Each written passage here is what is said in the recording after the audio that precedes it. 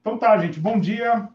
Obrigado por terem vindo, obrigado por estarem aqui em mais uma demonstração. Hoje, exclusivamente, às 9 horas da manhã, para poder receber o nosso convidado especial. Na verdade, ele é um convidado e ele é o anfitrião também, porque ele vai receber a gente lá do outro lado do mundo, tá certo? Então, obrigado, gente. Essa é a Demo Livre no Estúdio. Demo porque sempre tem uma demonstração. Livre é livre, tá? Isso aqui, essa atividade ela é livre. Cada um faz o que deseja. Vocês, como participantes, fazem o que vocês desejarem. O convidado também faz o que ele quiser, né? O que ele programar para nós. Eu também faço o que eu desejar, não tenho um script formado. Algumas vezes eu pinto, trago o assunto sobre materiais, sobre processo, técnica da aquarela, arte, criatividade, o que já se tornou um encontro semanal, né? Uma brincadeira que começou lá em abril e agora a gente está aqui quase já chegando em novembro. Acredito que vamos até dezembro com essa demo livre toda terça-feira. O horário é das 2 às 4 e hoje especificamente vamos fazer das 9 às 11 da manhã. É livre também, gente, porque eu não sou...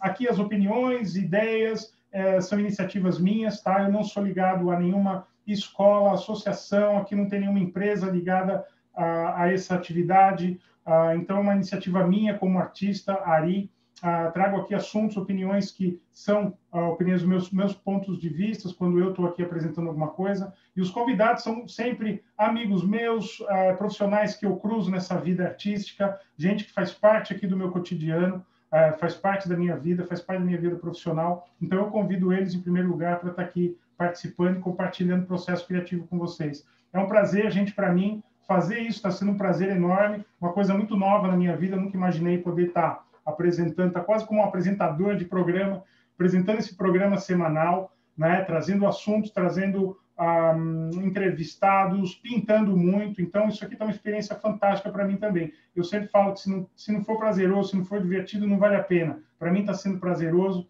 divertido, adoro compartilhar, adoro estar no meio de gente, adoro estar no meio de vocês, e isso está sendo um prazer enorme, gente. Obrigado por estar aqui. Vamos lá com a minha colinha aqui. Eu vou deixar o chat desligado durante o closed caption ali para vocês poderem ver a legenda, gente. Enquanto isso ele está ligado ali, vocês podem trocar ideia, informação. Uma vez que começou o closed caption, a tradução simultânea ali, a tradução, a legenda, eu vou desligar o chat, tá? Para não ficar sobrepondo. Vão ter alguns momentos que eu vou parar para pergunta, e aí sim eu abro o chat, e aí a gente pergunta, e aí eu leio as perguntas, tá? Que a gente vai ter, que vocês vão ter. Vamos fazer uma pré-seleção, gente, não dá para responder tudo. Muita pergunta, muita gente, realmente tem bastante gente nas demos, 250, 300 pessoas. Então, todo mundo perguntando, é bastante coisa. Vou pedir desculpa já antecipado para as perguntas que eu não quiser responder. A gente tem algumas principais aqui que a gente quer saber do Hermann, tá? Perguntem coisas que não foram faladas ainda, e assuntos relacionados com o que a gente está vendo agora. Eu vou avisar para quando a gente for fazer a pergunta, certo? Gente, temos aqui pessoal fiz até uma lista do Brasil todo, tem gente do Uruguai, Paraguai, tem aquarelistas da Argentina, do Chile, do Peru, do México, dos Estados Unidos, Austrália, tem aquarelista da Filipinas, da Itália, Portugal, da Espanha, da Rússia, da Turquia, né? Tem gente que acorda lá do outro lado do mundo, faz questão de participar, tem 2, 3 russos que estão sempre aí, eu vejo eles, né? Da Índia, Paquistão, da Nova Zelândia, da Alemanha, gente, tem gente do mundo todo aqui participando, é um prazer e é incrível ver como essa tecnologia e esse momento nosso agora nos obrigou a estar usando algumas ferramentas que isso se expande, a gente consegue ter alcance. Estou dando aula para a gente do mundo todo, assim como vocês estão podendo ter aula também com aquarelistas e artistas do mundo todo. Então, uma época sem precedente, a gente tem muita surpresa vindo para a gente. Nós, como sociedade, estamos nos adaptando a essa nova realidade e a gente vai pegar o gostinho de algumas coisas aí que a gente não vai querer largar mais. Então, é isso. Deixa eu ver aqui. Quem que está tentando me ligar? Não me liguem, por favor, gente, porque eu estou no meio da demo. Então, é isso daí, gente. Vamos lá. É um prazer ter vocês aqui. Então, hoje, o que temos na demonstração é um convidado especial, como já falei, que vai ser o nosso vai receber a gente também lá na Alemanha. Eu queria apresentar ele e começar com... ele é o proprietário da marca de pincéis DaVinci, uma fábrica que produz pincéis já há muitos anos. Vamos conhecer um pouco dessa fábrica, tá? Os pincéis que estão aqui agora no Brasil, como é um trabalho intensivo que a gente vem fazendo para tentar trazer essas marcas para cá, né? Trazer o famoso PPP para cá. A gente sabe que o PPP é os 3 P's principais para se pintar aquarela: papel, pigmento e pincel. Então, nós, aquarelistas, tendo um PPP coeso, conciso, profissional, o nosso nível também vai melhorar automaticamente, ter acesso a material bom. Isso é importante para nós, aquarelistas. Então, a estratégia da DaVinci está sendo trazer os pincéis para cá, tá? Trazer uma série de pincéis aqui para o Brasil, para a gente poder usar, para a gente poder ter um pincel de qualidade, e a gente vai conhecer um pouco mais dessa fábrica e desse produto hoje, tá certo? Para começar esse assunto, eu queria apresentar para vocês a Érica Rossin, que é da Artistic. Ela é representante, na verdade, ela é a perna, o braço da DaVinci aqui no Brasil. Então, ela vai estar aqui com a gente, ela que vai estar fazendo a tradução simultânea ali no closed caption, na legenda, e ela vai poder falar um pouquinho para a gente aqui. Daqui a pouco eu chamo também o Hermann para conversar com a gente, que já está ali, ó. Então, vamos lá, deixa eu apresentar aqui. Érica, bem-vinda à demonstração, à Demo Livre, tá? Você que está aí como uma perna da DaVinci no Brasil. Conta um pouquinho para a gente, como é que é isso, como é que é tá trazendo esses alemães aqui. Bom dia a todos, bom dia, Ari. Tá vendo a microfonia? Desliga o áudio do outro, se tiver algum... Melhorou? Tá, boa.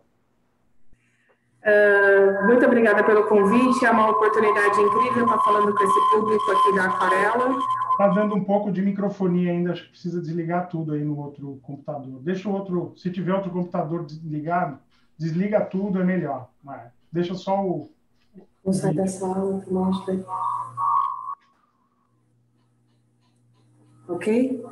Tá, acho que sim. Então, pessoal, muito obrigada aí pelo interesse de vocês na DaVinci, é uma marca incrível. Continua, né?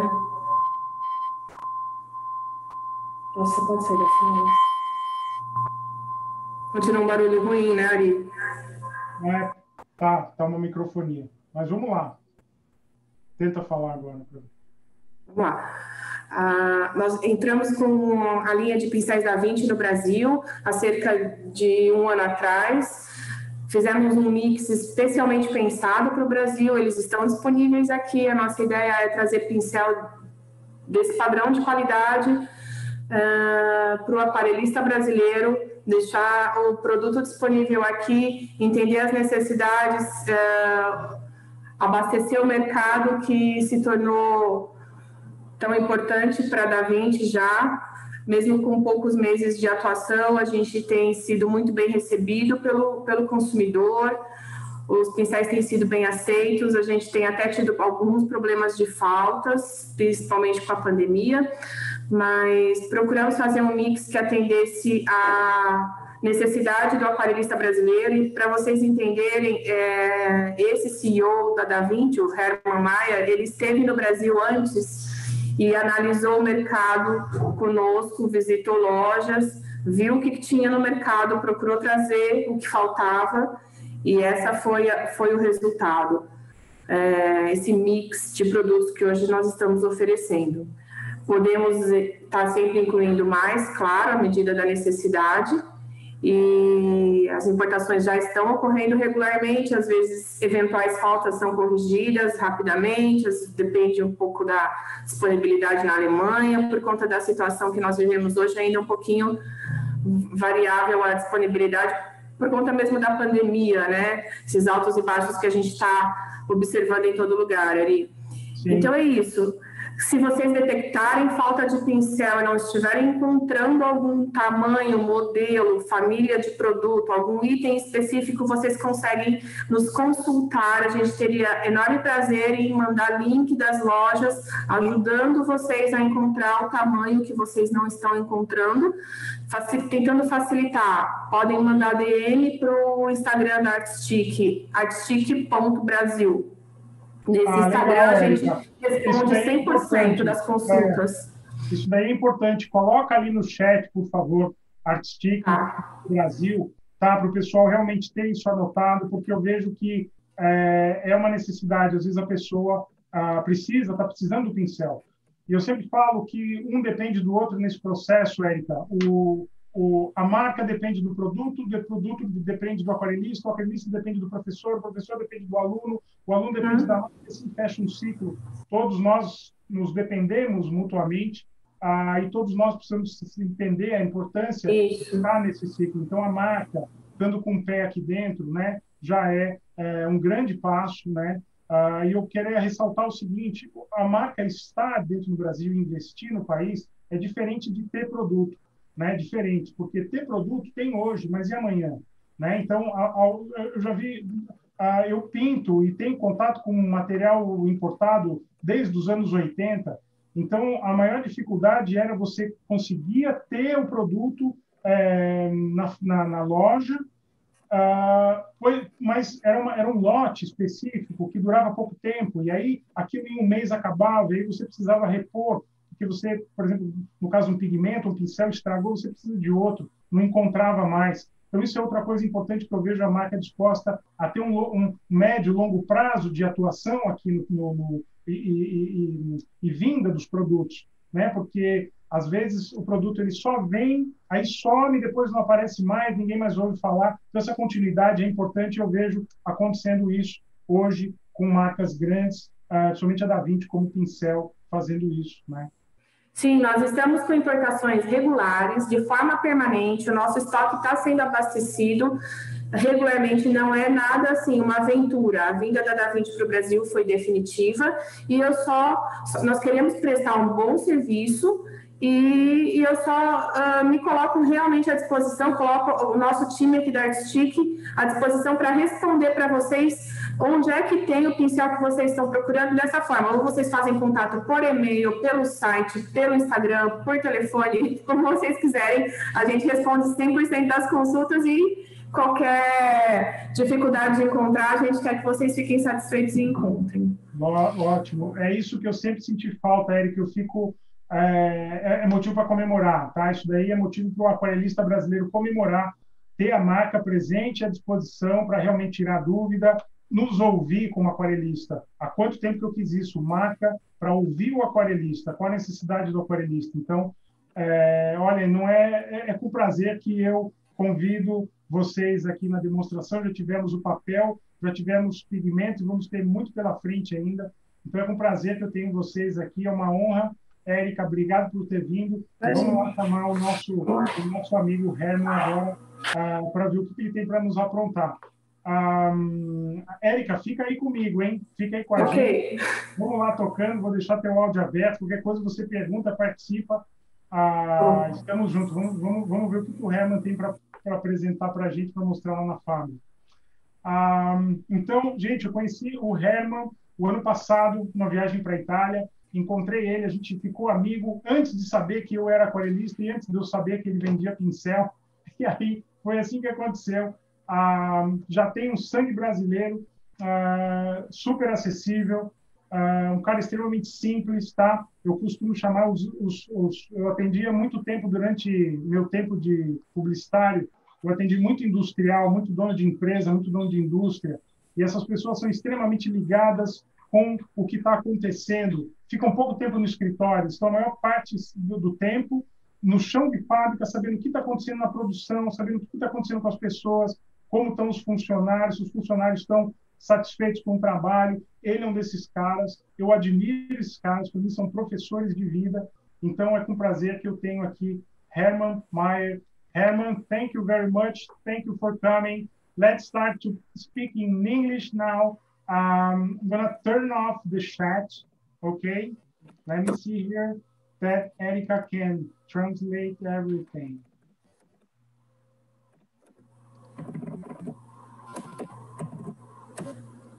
There we go. So, Hermann, good morning for me. Now? Good morning for me. Good afternoon for you. How are you being? Yes, I'm very fine. Thank you very much, Ari. Hello from Nuremberg, Germany. For me, it's already the afternoon. For you, it's still morning. So we can say Guten Morgen or hello, Guten Tag from Germany. Nice to be with you and with you all together. It's a real pleasure for me. Thank you very much. Hermann, it's a big pleasure. It's an honor to have you here. We were talking about the process of a big brand, a big factory of brush coming to Brazil, and Erica was explaining to us how will be the project, and explaining for me that we will have always like brush on the stores, and how important it is for us as a watercolorist has a good product here. So I know, let me open your video. So let's start to talk about that, Hermann. What do you have for us? I mean, like 2 hours for sure will be a short time to say everything about brush, everything about the factory, but and the demo Livre is free demo. You can do whatever you want to, and you can tell us whatever you think is important for us. What do you have here for us, Hermann? Tell me a little bit about your product. I can see you have lots of brushes in your table. What is that? Yes, Ari. You're gonna paint color with me? I prepared, of course, a few things to show, but let me say, you say we are a big brand. We are maybe a big brand, that's true, but we are still a family company. We are not a huge factory. We are about 130 people here making brushes, and just brushes.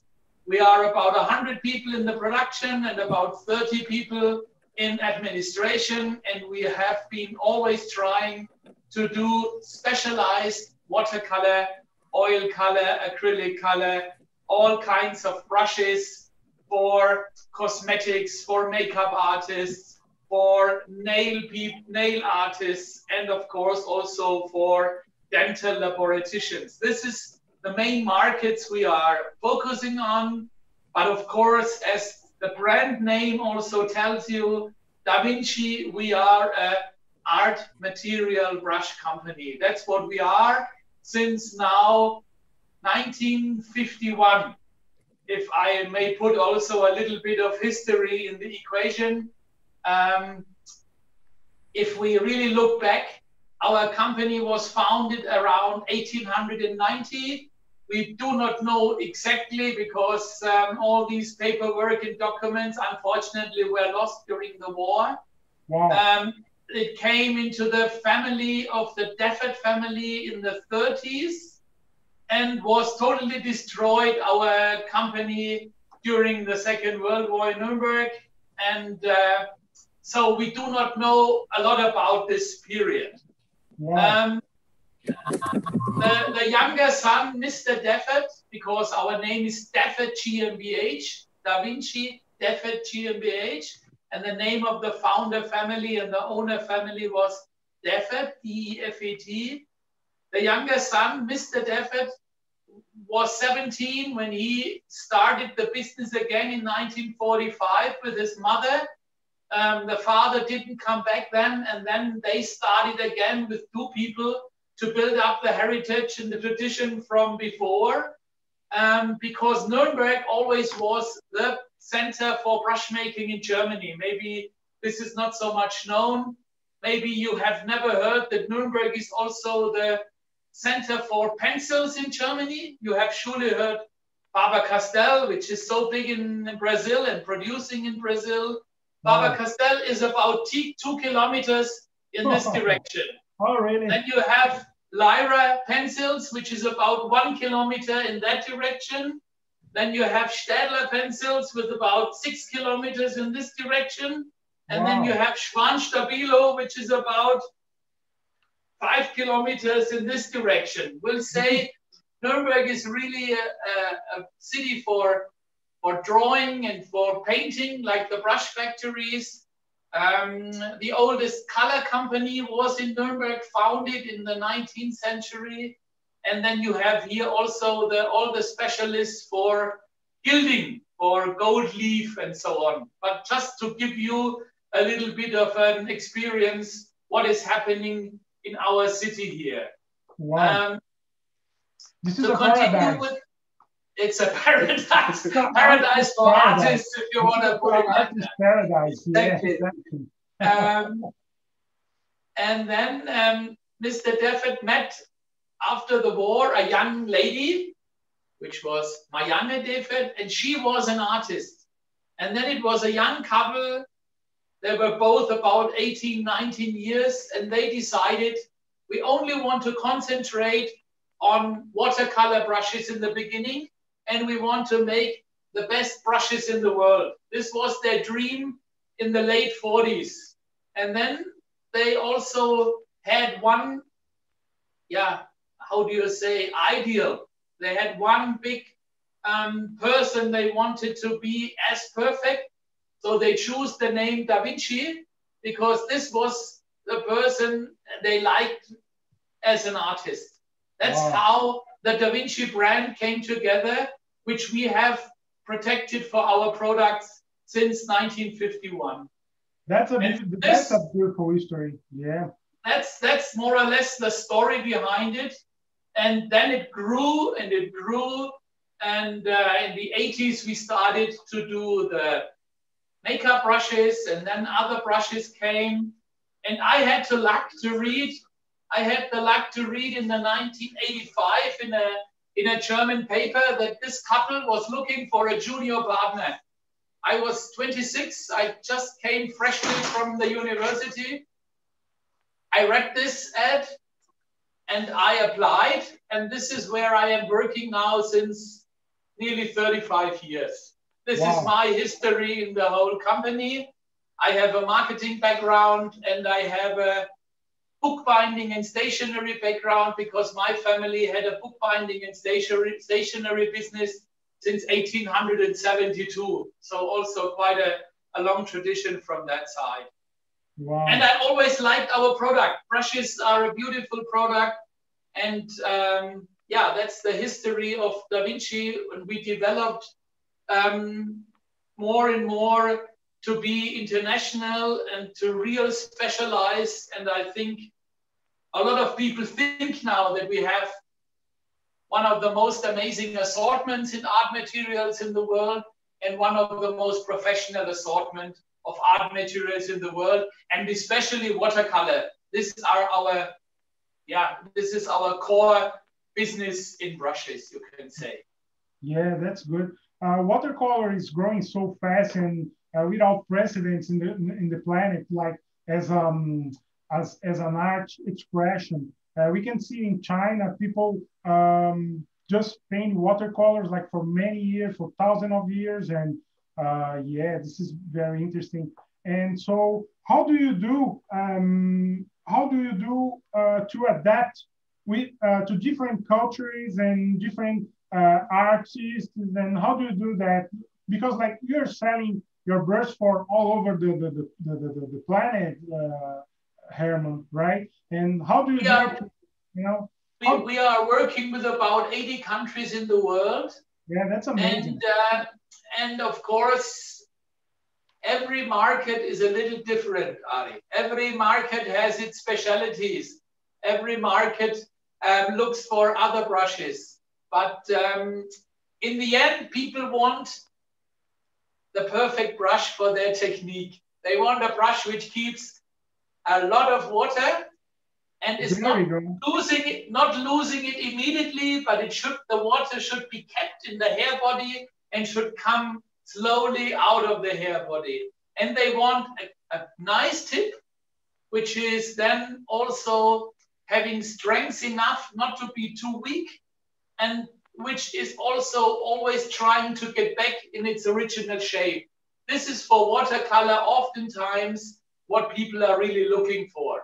But then, of course, you have markets where people like more the flat shape, or they like more the onion shape, or they like more the angled shape. This is very much depending. And then you have markets which use more, let's say, the very snappy kind of brush. And then you have countries where you use more the more, let's say, soft and full of water kind of brush. But this depends a little bit. But this is, I would say, most watercolor markets are in between these two extremes, which I just try to explain. Great. Different artists from different countries, but you mean all of them are watercolorists and they're looking for the same thing. Much water, lots of water in the brush, right? Yes, but not going out too fast. You know, they're losing the color too fast. They that you can really dose the brush, and then on the other side you can make long lines without going into the color in the color pot again. That's very important. This is almost a mission for the factory, right? It's almost a mission, a goal for the factory to build a brush. Can you say that is a mission for the factory? Yes, of course it's a mission, because you always try to find the best solution, Ari. I mean, that's what we are here for. We really want to find the best solution. You can say for every purse. We want to make the best brush in the lower price range. We want to make the best brush in the medium price range, and we want to make the best brush in the higher price range. You always try with the materials you have to find the best solution. This is more or less what you try to find. That's why I love this brush. That's it. Because the brand and the company and everybody there is like worried about the watercolorist process. That's the most important. Great. I mean, you have to see that brush making in our area is still a profession. You have to learn for 3 years. Wow. There is the German apprenticeship system where you have somebody who is going in 3 months, 3 weeks into school, theory and other things, and the rest of the 12 weeks he's in the factory. And that is how people are trained to be a professional brush maker. Yeah. You can even do an extra education afterwards. Wow. It's a small school for the whole of Germany, and maybe the whole class at the moment are 6 or 7 people. You know, 2 or 3 of them are from DaVinci. But it's an old tradition which we try very much to keep up, because these handmade processes shouldn't die, and it's very important to keep all these traditions for the future. This is very interesting, Hermann. Are they the Pinselmeister? Pinselmeister is the name of them? I didn't understand what you say, Ari.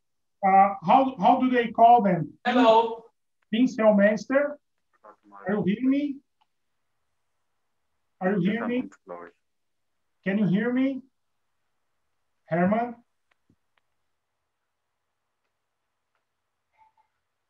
Hermann? Eu acho que deu algum problema lá. Hermann? Now you're gone. Hello. Can you hear me? Now I hear you again, Ari. You were gone for a few seconds. Okay, no problem. Are they the Pinselmeister? This is very well. After 3 years, you have the profession name Künstler Pinselmacher Geselle, which is a very German name. And if you train another 5 years, you can call yourself Künstler Pinselmacher Meister. Okay. So this is an extra school and an extra training system to get a master.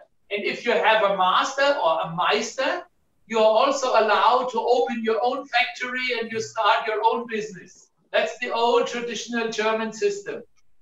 Wow. How many of them do you have work in the factory today? You said we have 3 Meister, right? Okay. And we have about 20 Gesellen.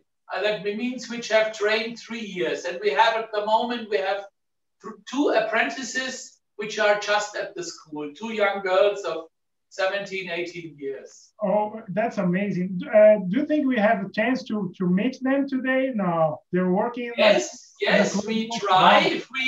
If we will master the technical adventure to get with our equipment now into our factory, I will show you how brushes are made. So Ari, if you maybe talk the next 3-4 minutes without asking me something, we try to move from this office here to the next office there. All right?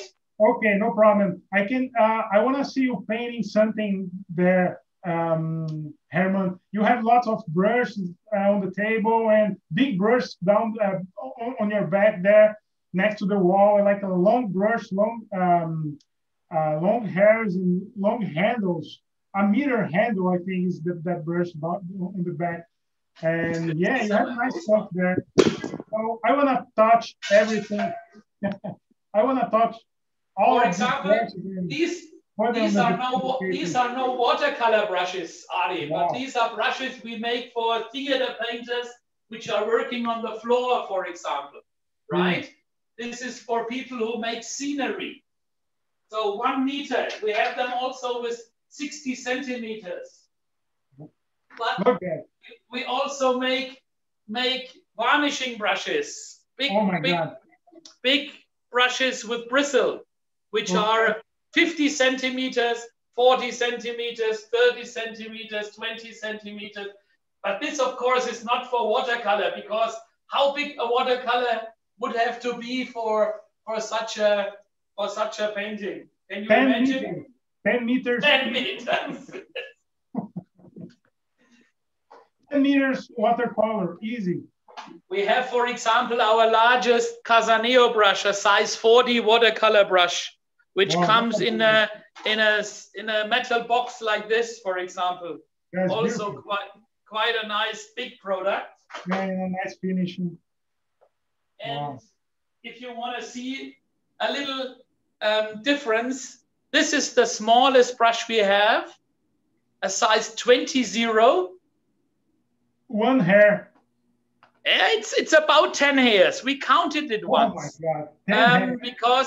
And we have only 2 ladies who are able to make these very, very fine hairs and to get them nicely into the ferrule. Wow, that's very interesting. And this is the most expensive brush we are producing. This is a size 50 Kolinsky sable hair, Siberian Kolinsky sable hair. Wow. It's a brush which costs several thousand euros, and we can make about 4 or 5 pieces a year. Just to show you. Excuse me, Hermann, can you repeat, please? What should I repeat, Erika? That's the one. The biggest one is the Series 10 Maestro Kolinsky size 50, which is our most expensive product, which is pure Kolinsky red sable hair, natural hair, the longest hair you can find. And this is only available in relatively small quantities. This is our Rolls Royce, if you want to put it like that. This is a Rolls Royce. Yes, a truly Rolls Royce. Let's call it a Mercedes Benz. No, it's more a Rolls Royce. It's not a Mercedes Benz. Wow, this is a. But you know, we sell them once in a while. It's not like they are not sold. I can imagine. So should we go now to the production together, Ari? Yes, you can. Do you have something there? Do you have some brush with a synthetic hair? I'm very interested about that, Hermann. Like, what? Yes, but Ari, maybe we look first how the brushes are made. Sure. Okay. Then we can continue with this. Is this all right for you? Perfect. Yeah, this is perfect. And I want to see you painting with watercolor in this picture. I repeat, Ari, I am a brush maker. You are the painter, you know? Okay. I am not really as good as you. I know how to make the brushes, but I'm not a great watercolorist. I'm Okay. sorry. Okay, perfect. Take care of your business and I take care of mine. No, I don't bother you anymore. Okay. We say in Germany, Schuster bleib bei deinen Leisten. Shoemaker, do what you know best. We say in Brazil here, cada macaco no seu galho. Each monkey in your like stick, something like that. Yes. So Okay. let's go to the production, okay? Let's go. Okay, right. All right, let's go. I keep going with you. Vamos lá, gente, então, para visitar a produção. Deixa eu ver aqui como estão as câmeras. Let me see here. Do you have another camera on? Hermann?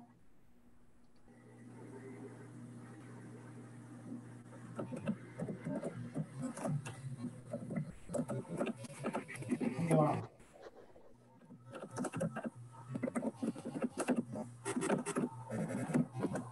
Estou descendo a escada, provavelmente.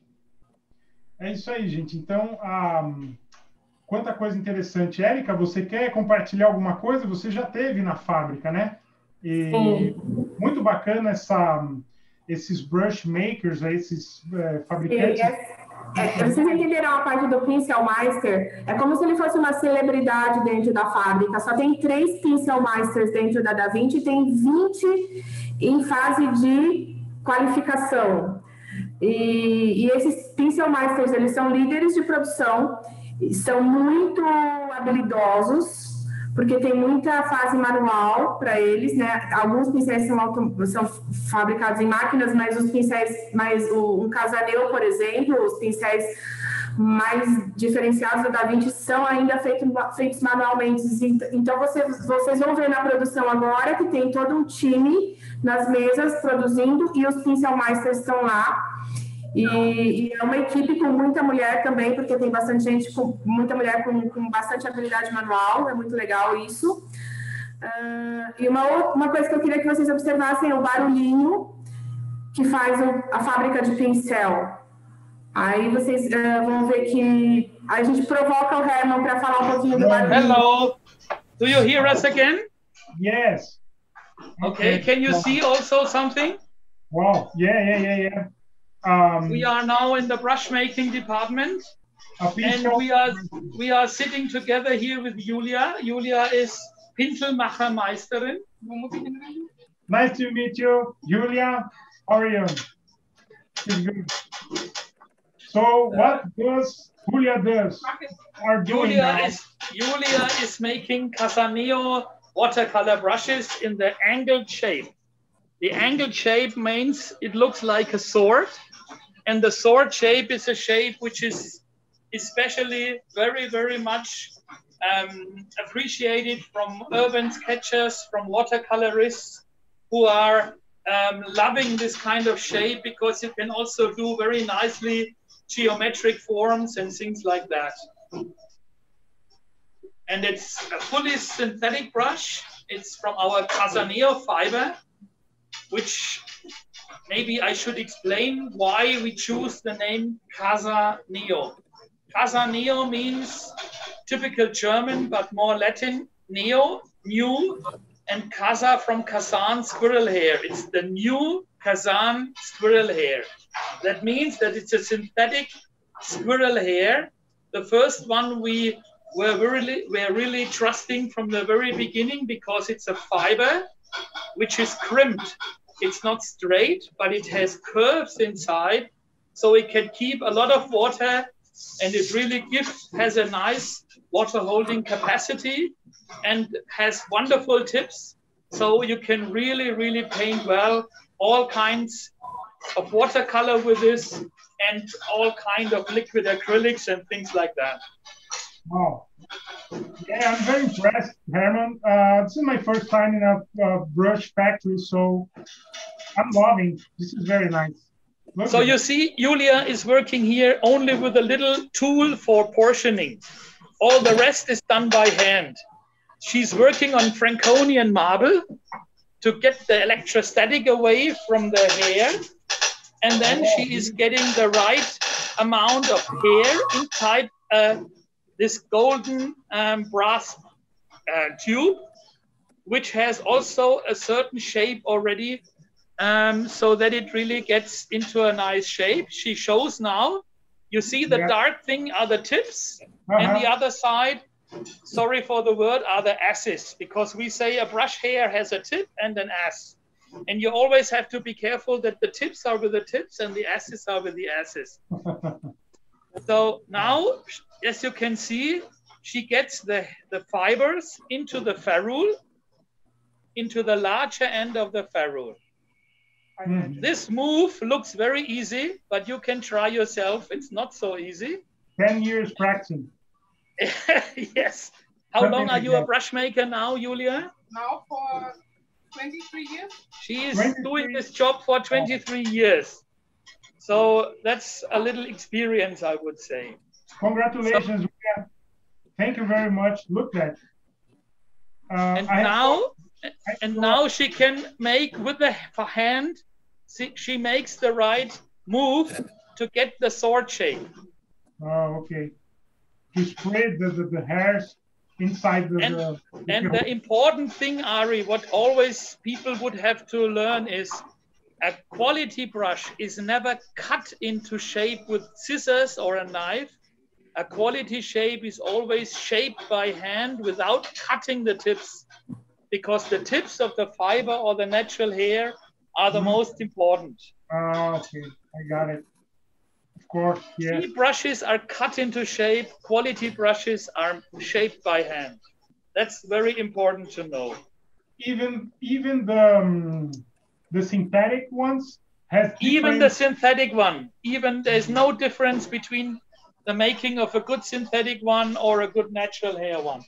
So let's get to this point a little bit. You mean the synthetic hair has the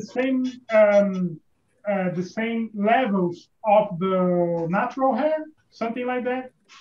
No, I was talking about the production, Ari. Yes, it always depends on what you want. It depends also of the color. Okay. For some acrylic colors, synthetic fibers are better than natural hair. Okay. For some watercolors or some other processes, natural hair is still better than synthetic hair.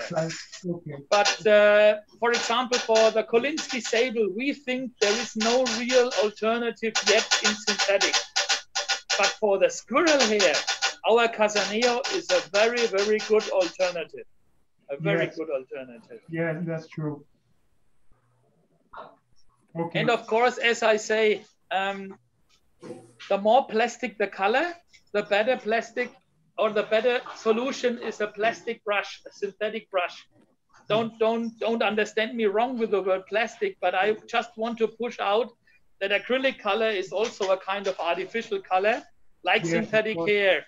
Whereas watercolor from natural pigments are still going off mostly or oftentimes better with natural hairs. You know, it depends. Yeah. Depends also of the type of color.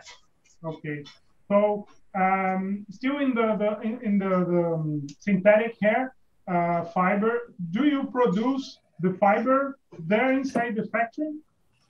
No, we are buying different fiber in different diameters and different lengths, and then we are mixing these fibers together. And the real secrets in brush making is always the preparation of the material, besides the knowledge of the worker. Because it's like the Coca-Cola secret, how to mix the fibers, how to mix the diameters, and how to mix the lengths, so that I get really a nice body and a nice core for my brush. Wow, that's very interesting. And the consumer cannot see this from outside. There is a lot of trust and confidence in a brand if you really want a good watercolor brush. Of course, great. Good to know. Yeah, that's it. That's a very nice thing to learn. Maybe follow again the steps in brush making. So you see Julia now, she takes the right amount of fiber. Yeah. Mm-hmm.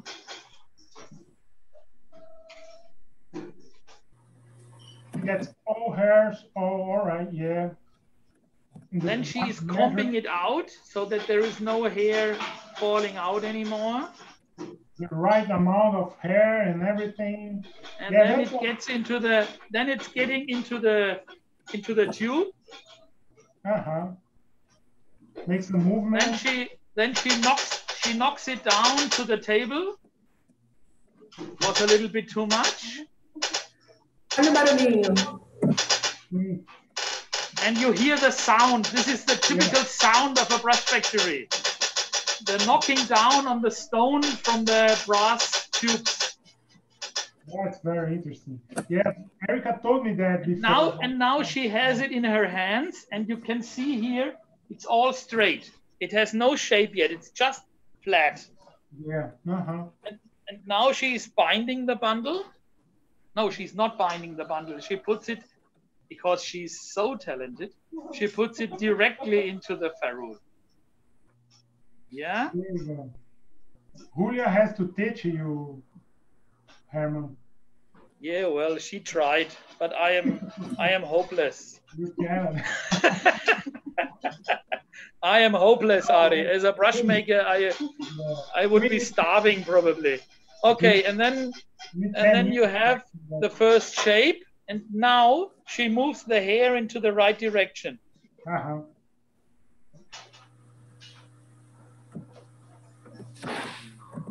Yeah, that movement is the secret. There you go. And now you have a nice shape, okay? So when you develop a new product, so they have to learn how to do this new product too, right? It's Ari, it's always teamwork, because you know we are traveling, we get questions, but of course then we have also to discuss with our Pinselmachermeisterinnen. Is this theory we talk about, or is this really also practicable? Because I mean, you know, theory and practice are not always the same.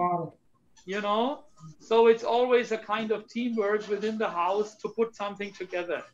So she decides more than you what to do, right? No, not yet. Maybe in future, but not yet. No, it's, as I say, it's always a team behind it, and you learn from each other and you try. And you hear also different opinions of watercolorists or painters or artists, and then you come to a conclusion. And to be honest, we have about, let's say, 20 brush testers, professional painters, where I have a lot of trust, who then help us with the development of these products. Wow. You know? That's very professional.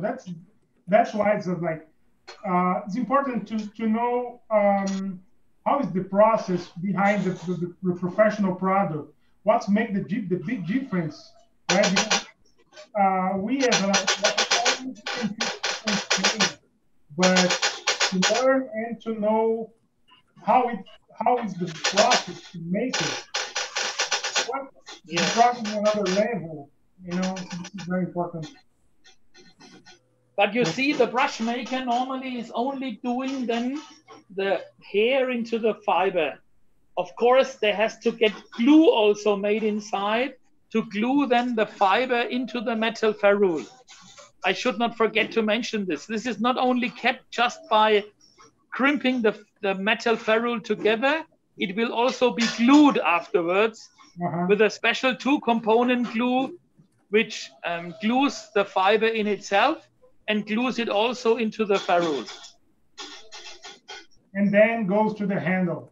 And then the handle is made and pressed and so on. But this is now a little bit too far. This is a little bit too difficult to do this with a tablet in the hand, I would say. Okay. No problem. So this is the brush number 1, which I wanted to show you. And if you don't mind, let's go to the brush number 2, which I wanted to show you, okay? Yeah, now I'm the invited one. You can. So Julia, say goodbye to everybody there. Bye, thank you. By the way, this is all different kinds of shapes which are made by hand in our factory. If you look at all this assortment here. the cosmetic ones. So cosmetic ones, watercolor ones. dental We produce stuff. about 12,000 different brushes. Wow, that's a lot.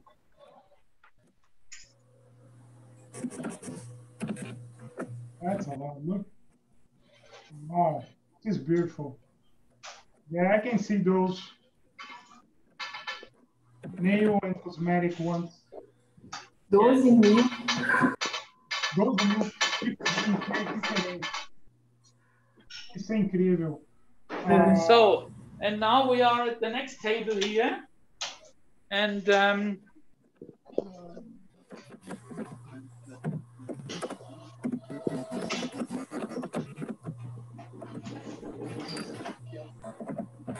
now we will be seeing a Casaneo wash brush, how it's made.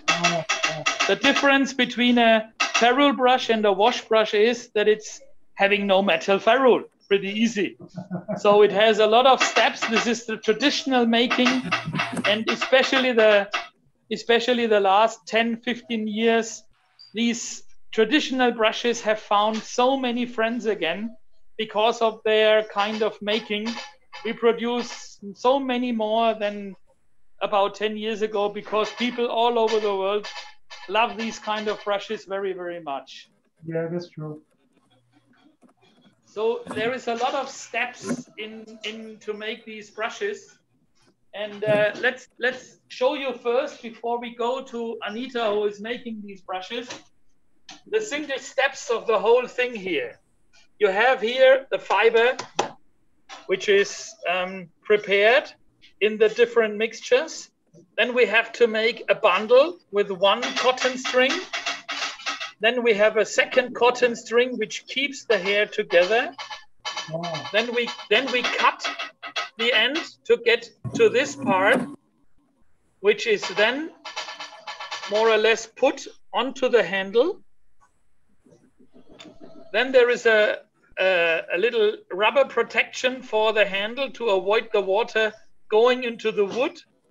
This is the transparent tube. This is the bundle. And then we bind everything together with a metal string, and then it will be starched and get to the final shape and this extra fine tip you can see here. Wow. So all in all, it's a lot of handmade process which goes into these brushes.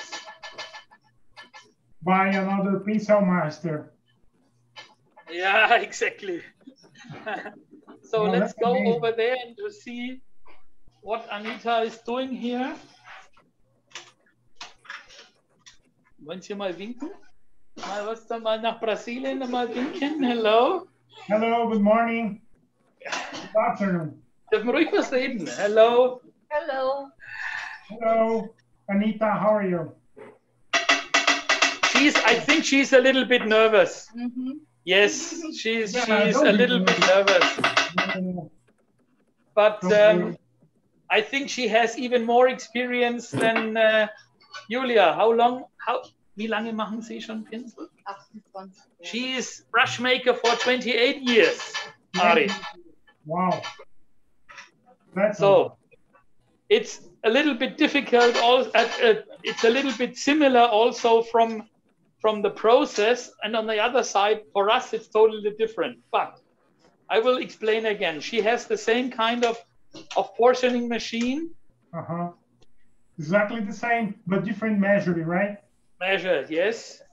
She combs the fiber again. She's also working on a marble plate, and she has two boxes. And if we look now, the second brass, this is the first brass tube where she pushes down, and now she has the second one where she pushes to the tips. And you can see that the tube itself inside has a shape, because you see here the mirror that there is already a first shape in the brush. And then she takes the cotton string, makes the typical brush maker's knot, and now she can make the fine tip. And the more she turns, the more pointed the brush gets, and the less she turns, the more flat or oval the brush remains.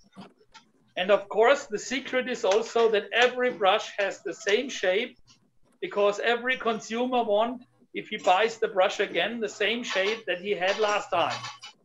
So she has to be very careful and concentrated to get the same tip for every brush. I hope you can see a little bit there, and it's not too dark. I don't know whether the light is okay. It's fine. It's no problem. She's holding all the new ones in her neck. That's interesting. Yes, she has it there. She has all the bundles in the end. It's maybe a string with 10, 15 different bundles. That's very interesting. Yeah, and hard to, almost impossible to follow her hand. Yes, these are very, very, a lot of routine in the handling processes, in the single steps she is having here. Yeah, that's amazing. So how they divide the numbers? So do you have in the production, of course, like the demand, right? We have. Habt ihr nochmal einen Produktionszettel? Habt ihr irgendwo einen Produktionszettel? You see, every worker has a production order where you have what material to use, what is the visible hair length, what is the weight of the hair, how the brush should be stamped, the barcode for every production process. Everything is organized that way. So this all has to be all following the same routine, so that we are always producing the same kind of brush in the same kind of measurements and diameters.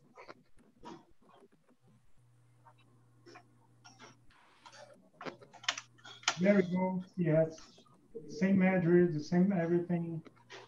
This is very interesting. I'm very excited about it.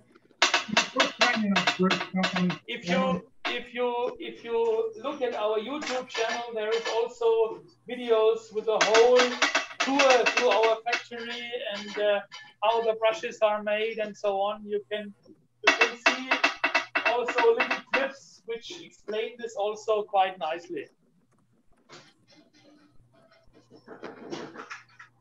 Hello? Yes.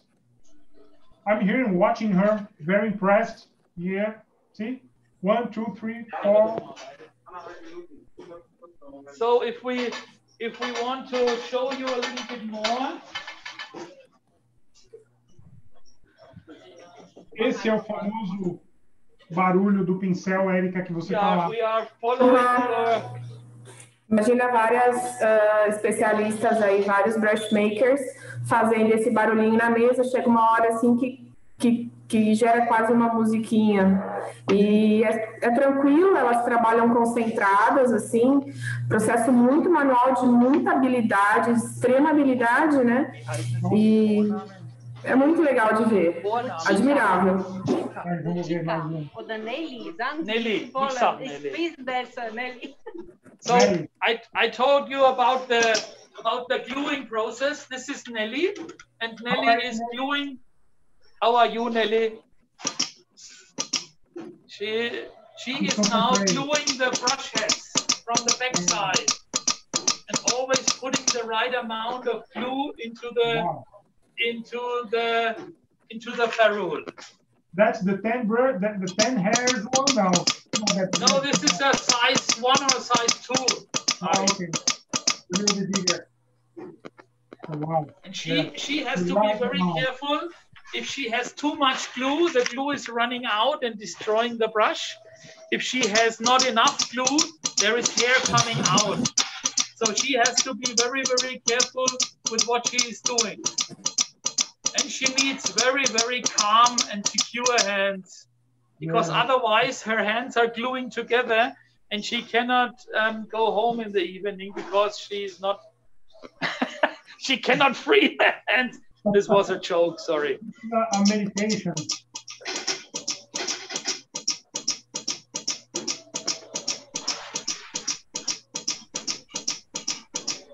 So, Nelly, how long are you doing this brush wie lange Sie diese Arbeit schon machen. Oh,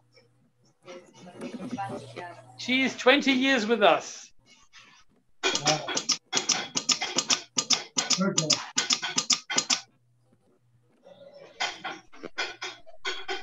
Okay. Okay, danke. Ist jemand beim Spitzen? Ist die Frau Wittmann auch noch da? muito bem.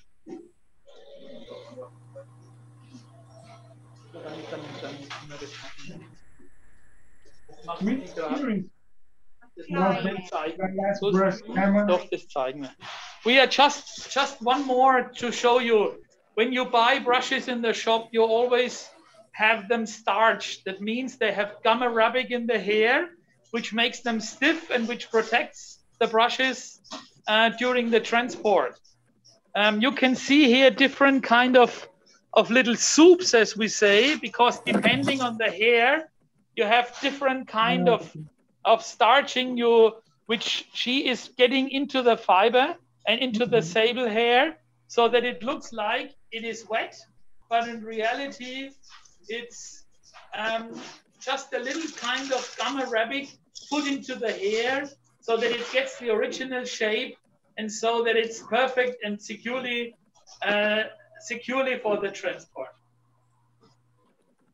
The kind of soap, is it? Is the same soap that you use?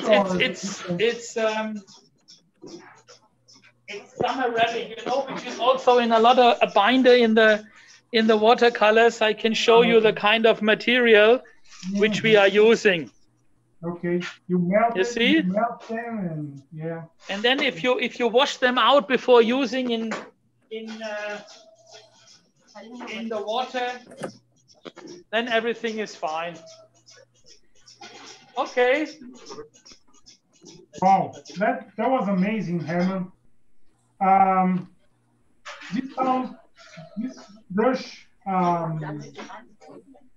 This brush maker. We are walking again, Ari. Sorry. Okay, no problem. Érica, você visitou toda essa área, né? Sim, sim. Just to show you. Okay. Just to show you also, because we're talking about master. If you are trying to do your master degree, you also have to make a sign or a kind of artwork, what brushes you can do. So this is, for example, a little decoration which was made by Mr. Hofbeck, a brush making master who worked in DaVinci for over 20 years. This is the gentleman here. He died some years ago, and this was his masterpiece. Wow. Because with all the different brushes he made, fan brushes, flat oil brushes, one-stroke brushes, oil color brushes, filbert shape and round, ceramic porcelain brushes, watercolor brushes, and again, China painting brushes. So that's a part of our assortment all in one board. And this is maybe a good sign of what a perfect brush maker has to have as capacity to make when he is really a master. Wow, that's amazing, Hermann. Look at that. The watercolor. Just to show you. Okay. The watercolor brushes, the onion shape, the flat shape, the one stroke for all different kinds of, let's say, sign painting. So, and for ceramic and China painting. Ceramic and China, okay. Yeah. The ceramic ones looks like flat on the tip, or they are flat or they are angled. Oh, okay. So these are brushes which are very specialized for the ceramic people we know in Italy or in Portugal, where we still sell a lot of these brushes. There is only certain markets which are still asking for that kind of brushes. Yes, I can imagine. Wow, that's amazing.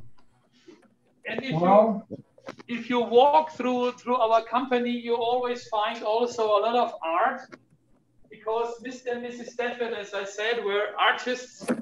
They always had a gallery for modern art. So we all have the luck that we work more or less in a gallery. Every office has very nice pieces of art, and that's of course related to our business because we learn from the artists and we want to give back to the artists. That's why we are living more or less together with artists. We need the input, and we also try very much also to have always interesting pieces of art in our offices. Wow, yeah.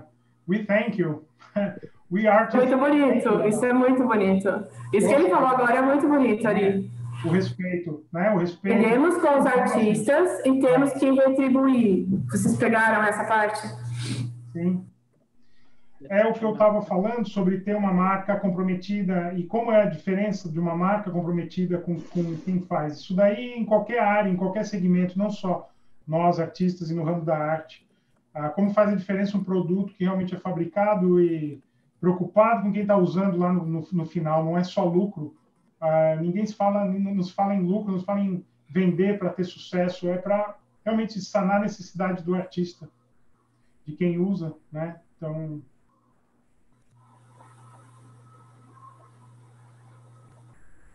Great, Hermann. That was a nice ride through your factory, and people are very excited. I think we could like see if somebody has some questions. What do you think?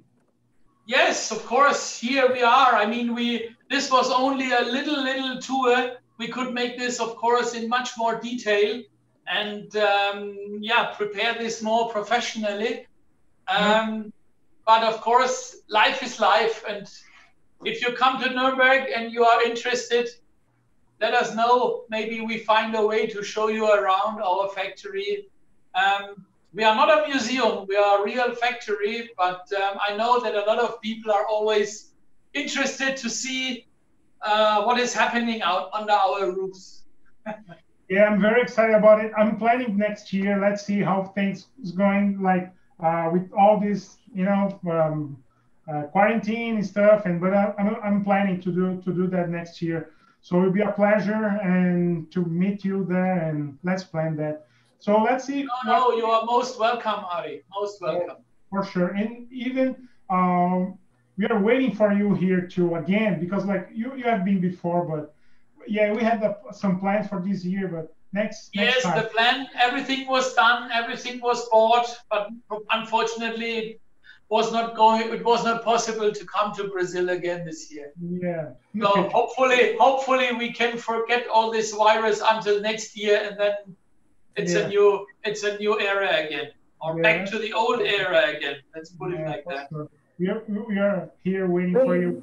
Hermann, let me ask you something. People have some questions here, and Erika, do you have any questions you want to do? It's just a question I've just read, Hermann. How many brushes can a pencil master do for a day? Quantos pincéis o mestre de pincéis pode fazer por dia? Give us an example.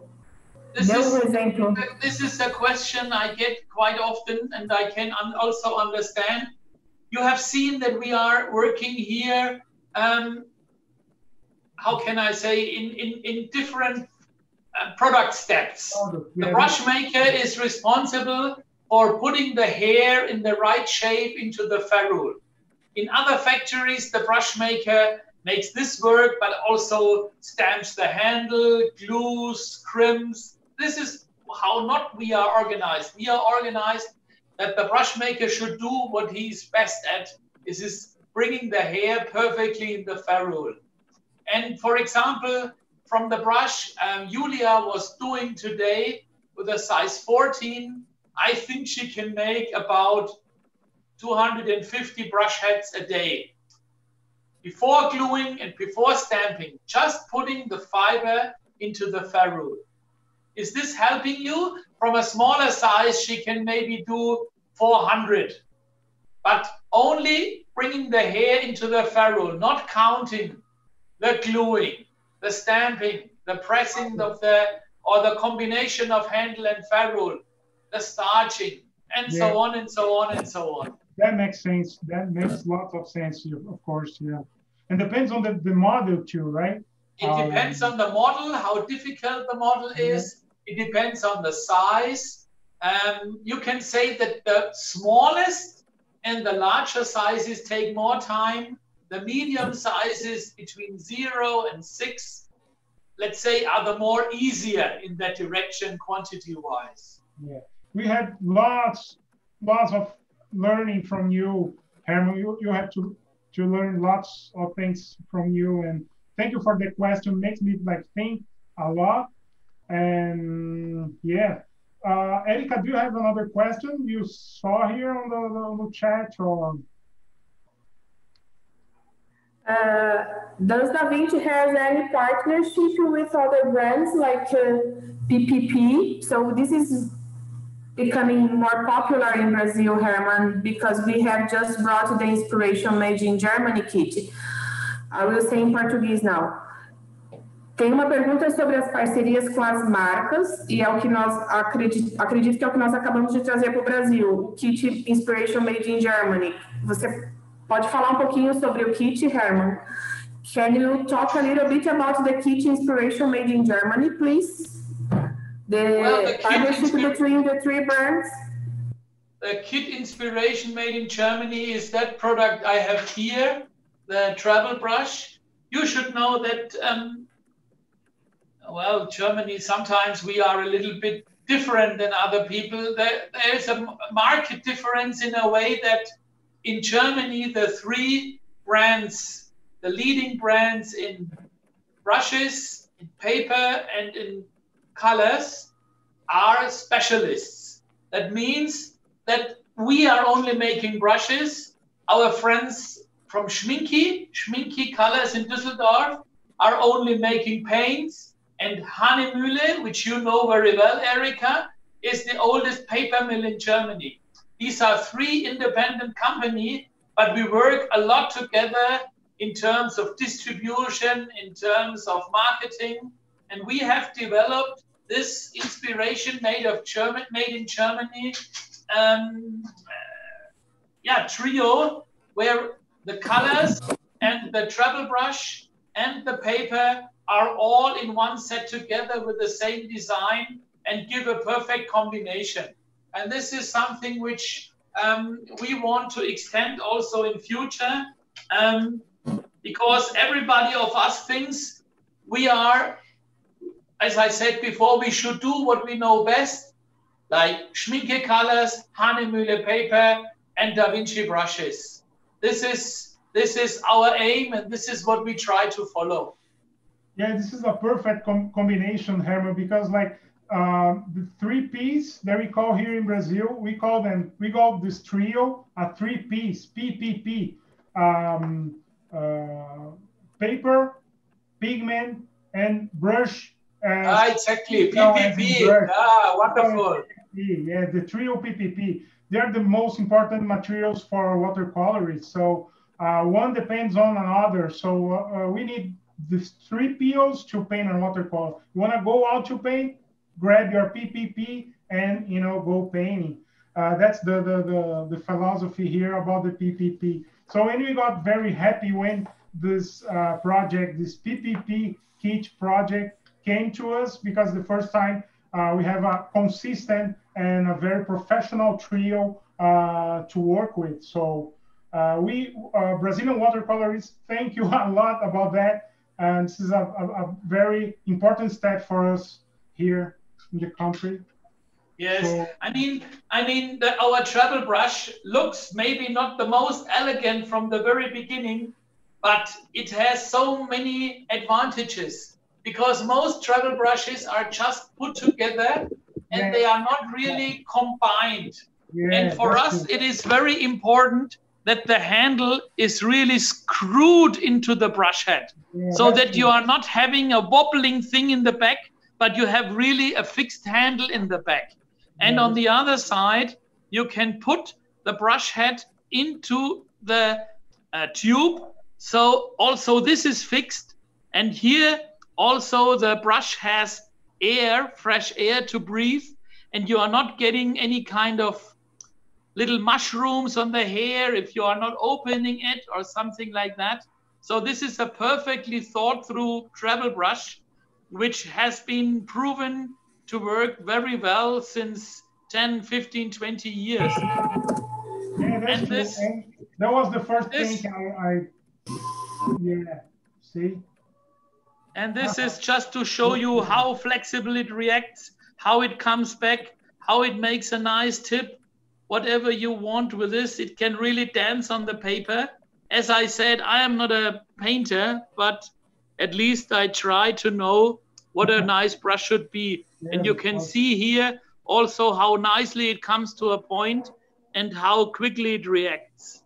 Yeah, for me as an artist, Hermann, the brush is the last frontier from what you like plan, what you want to as a painting, and is the last frontier to properly materialize that idea. You know what I mean? Like the brush is the last frontier from your body to the painting. So it's very important to respond to what you think. It's getting your fantasy through the arm into the brush. Exactly. It should be the how we say in Germany, die verlängerte Fantasie des Künstlers. That's not easy for me to translate into English, but it's going directly from your hand into that, and it should do what the brain wants exactly. Like another finger, like another arm. Yes. Has to be part of you. The brush has to be part of you. That has the hair has to respond what you planned. That's very important. What Julia made, the first brush maker, she made this angled shape. So this is now a starched brush, how it would arrive in the shop. And now if I put it into the water, we have to get rid of the starching. So we open it up, let it inside a little bit, so that it can really open up. Yeah.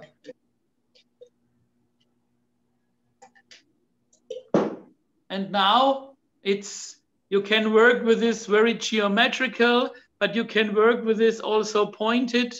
You can make very nice little strokes. You can get fatter and you get thin again, and you can make washes. It's a very nice shape, and it's getting more and more popular. As you can see, you can really make interesting moves with that kind of brush. Yeah, this kind of brush is very you can use for anything. You can use for anything in watercolor. You can make also a nice little face, whatever, no problem with this.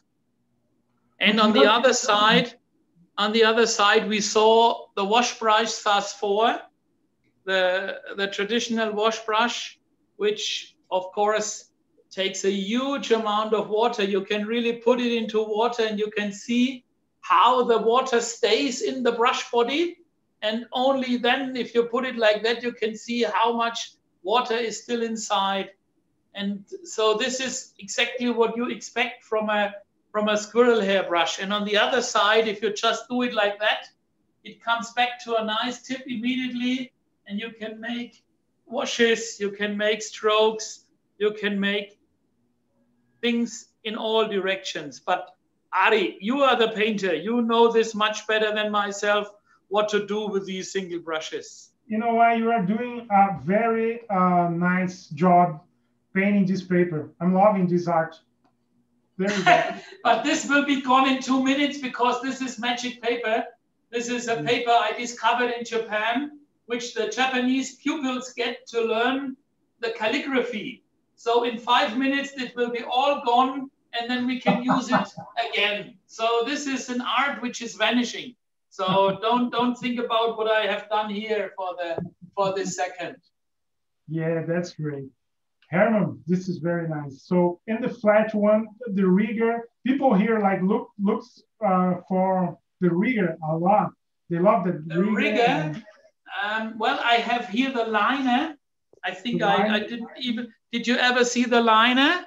Okay, this is a liner with which we call Liniere oder tank pencil or the traditional fountain pen of 200 years ago, you have here a brush in the middle, which gets, of course, the water and the tank and the color from the Casaneo here. So this is artificial sable hair, and this is artificial synthetic hair. This is two brushes in one.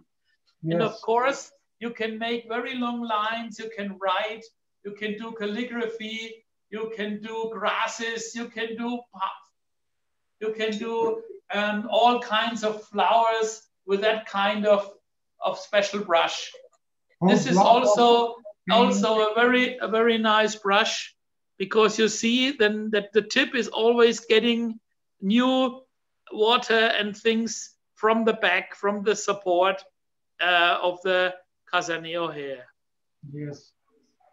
And then you can, of course, write names, make signatures. You are very flexible. Yes. Another good thing on the brush that I always say to my students is when you are painting watercolor, you have to avoid to break the process of the brush marks, the brush movement. So anytime you go to the palette and get back to the painting, you break the process of the brush stroke. You know what I mean? Exactly. I know exactly what you mean. See, when you have a brush that holds lots of water, lots of paint, you don't break the process. You just go through and forget about to get back to the palette and get more paint, and that make your painting more professional, more fresh. That's so important, Hermann. You know better than me about that. Maybe you hear from too many artists saying about that, right? Well, a lot of artists always like now also the mottlers or the white brushes. This is something also we are selling more and more in the last years. And we have developed, I think we are the only company, also a very special production process, because we combine the fiber, the glue, and the handle with a special system called Duro Plus, which is, as you see, a special handle cut, which is dipped into the glue, and the fiber is dipped into the same system. And what you see is now a cut open ferrule, because these are things the consumer cannot see from outside. But oftentimes the painters are tired in the evening and they leave the brush in water. And of course, the brush is taking the water and the ferrule works, and the next morning the ferrule has burst and the brush is not nice anymore. And with this kind of making and with this kind of quality, you have a much more long-lasting product. And we are quite known, especially for our Spin Series 5080, which is also very nice to see that the water more or less goes in from alone because of the capillarity. Can you see? And if you make then the brush full of water, it builds a beautiful painting edge, which is really, really nice. And you can do washes, you can do flats, you can do a lot of nice things, and you can see how flexible these brushes are. Of course, these are straight fibers. This is more elastic, but with Casaneo, you have even more flexibility. More water holding capacity because of the crimped fibers.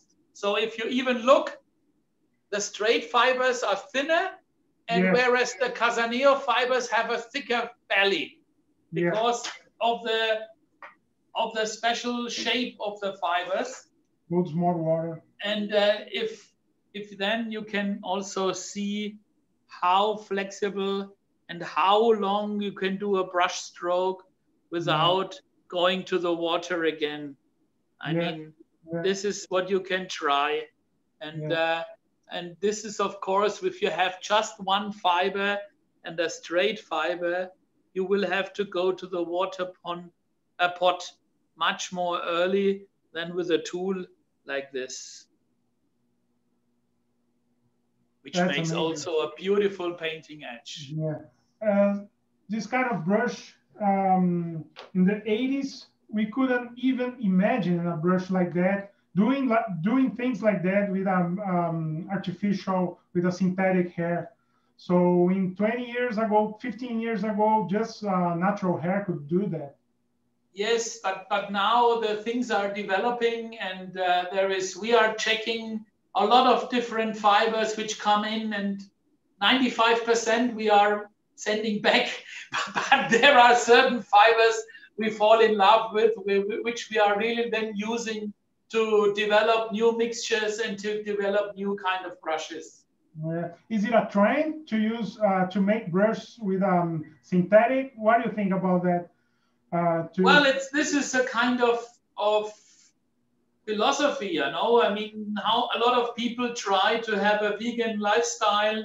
A lot of people want to avoid natural hair, so they prefer synthetic fibers. On the other hand, of course, synthetic fiber is made from crude oil. You need a lot of energy to make the synthetic fiber, and in the end, it never goes away. So everybody has to decide for himself whether he likes better synthetic hair or natural material. This is a philosophy people have to decide for themselves. Yeah, that's true. That's true. It's not my profession to tell people to use that or to use something else. Yeah. Okay. So this is good. Hermann, Erika, do you have any questions? Do you want to ask something to Hermann? I'm very impressed with all these brushes and all these things. Do you want to talk a little bit about the brush that's coming to Brazil? How do you choose this brush? All the brushes we showed until now are available in Brazil. This is when we started with Erika together. We wanted to try to bring in material which is new in a way, which is different from what we have seen, which is also more or less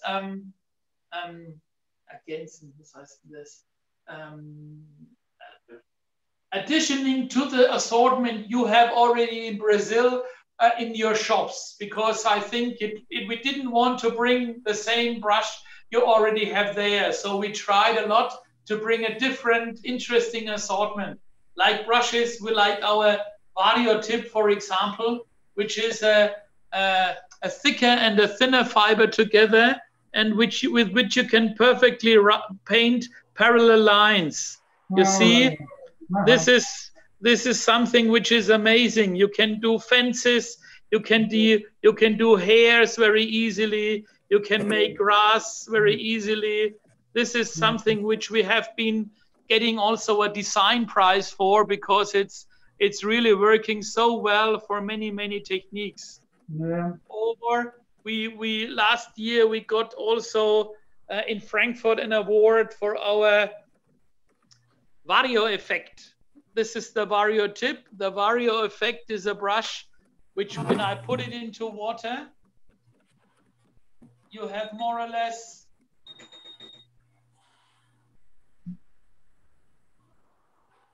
(20 brushes in one, as you see. Yeah. And then you can do also circles. You can do very nice effects, which would cost you hours if you do this with one little brush. And here you can do this pretty easily, very quickly. Yes, you can use in a different techniques too, huh? You can use you can use, and I mean, these are of course a little bit of toys, but they also can give for some techniques a very good service.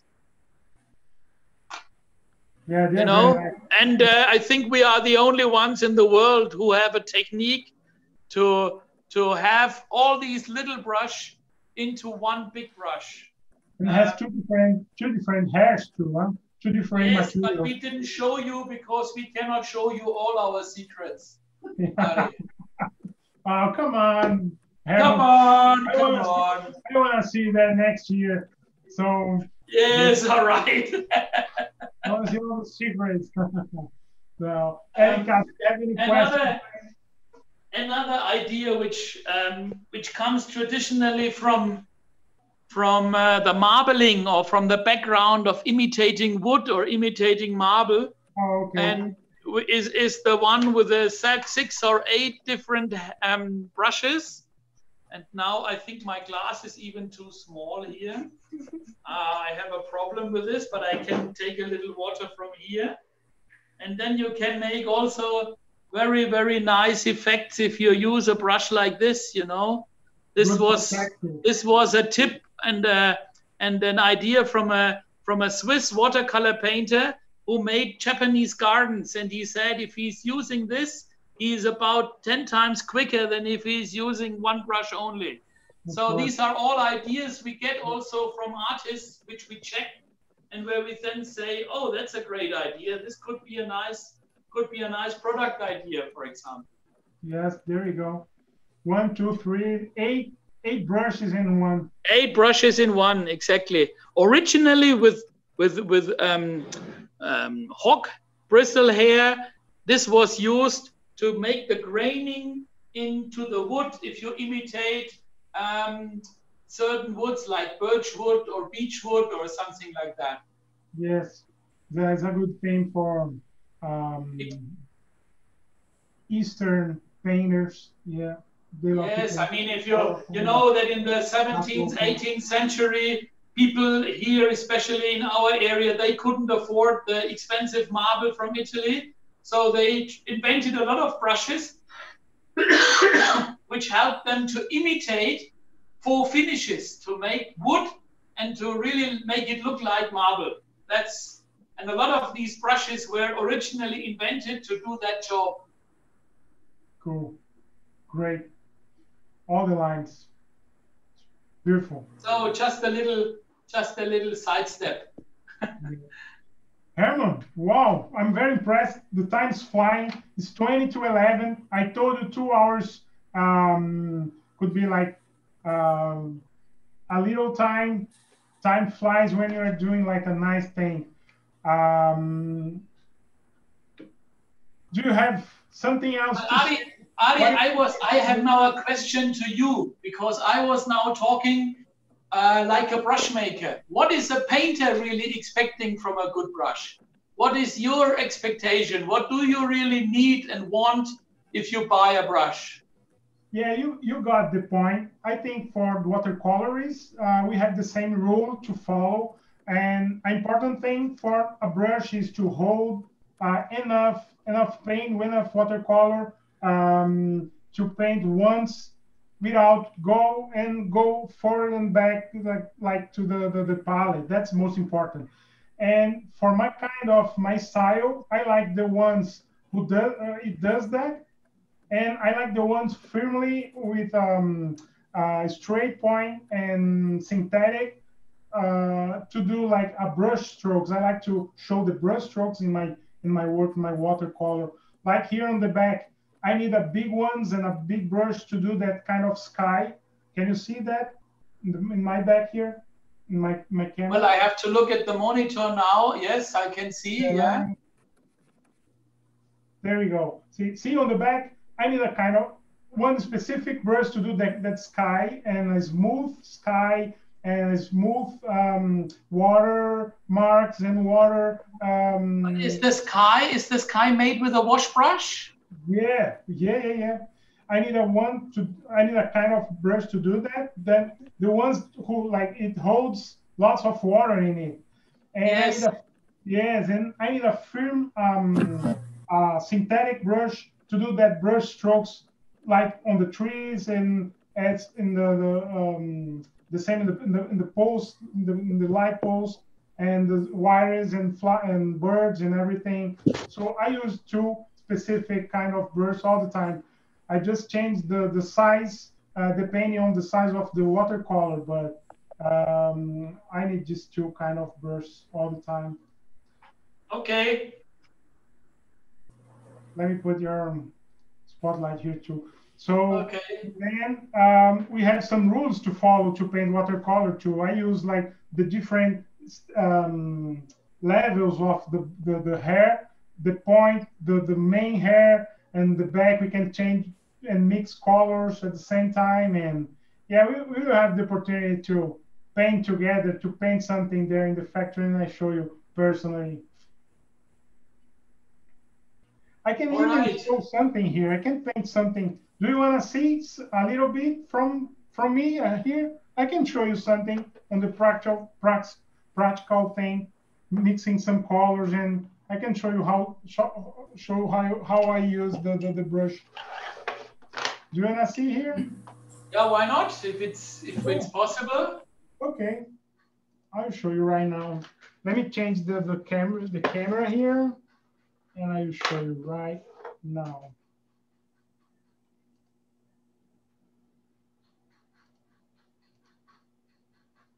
Give me 1 second, and there we go.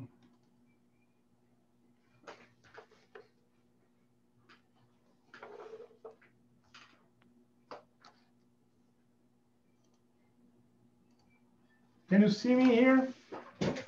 I just changed the...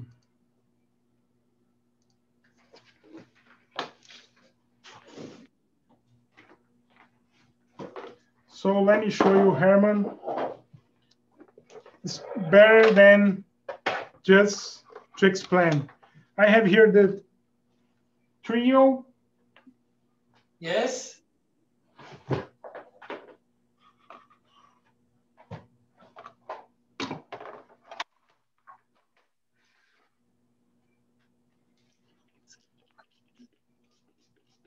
And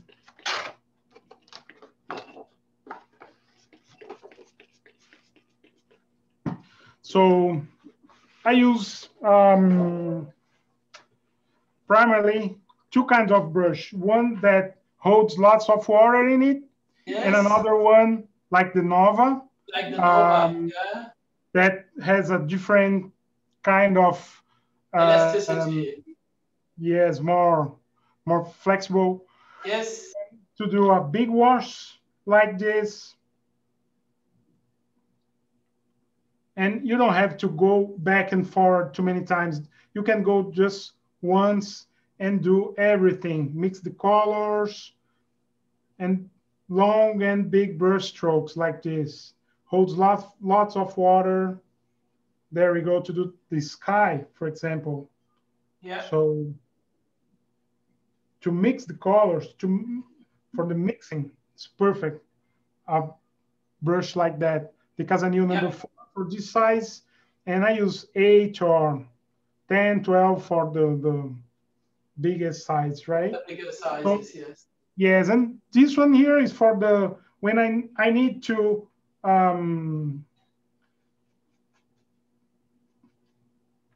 describe more the things on the watercolors on my painting like this. When I had to do like a person, I have to do with this kind of brush, like somebody walking on the street or carry on like a suitcase or whatever. When I need some more figurative thing, when I need yes. Of course, you need a pointed brush. That's clear. Yeah, absolutely clear. And as a watercolorist, I had to wait to get dry, you know, to put like on the top of these things, and all this magic just goes through. Yeah. Yes. So a big challenge for us too is to hold a brush to hold lots of water and brush to hold lots of pigment with less water. Otherwise, you have just one tone, just one. We need like a very. Let me show you here.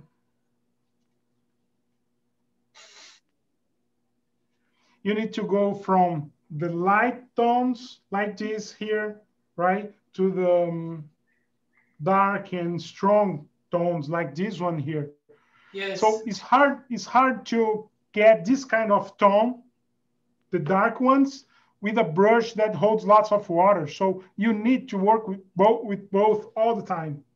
Yes, absolutely. And this one here too is hard to make like a big strokes with light tones, right? Because like it doesn't hold too much water. So we need another one. I have always to work. They are the perfect team together.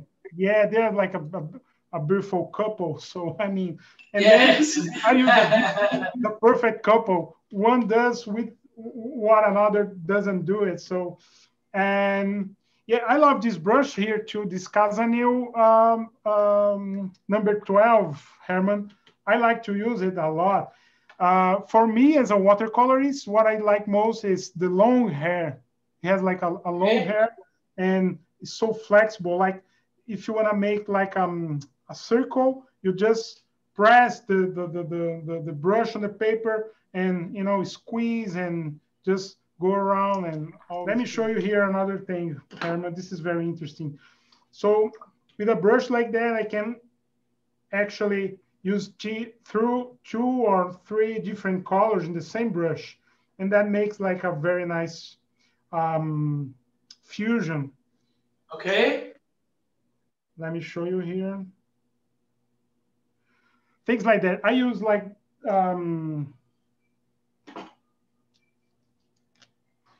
the hair, most times is like this, right? And I divide in 3 different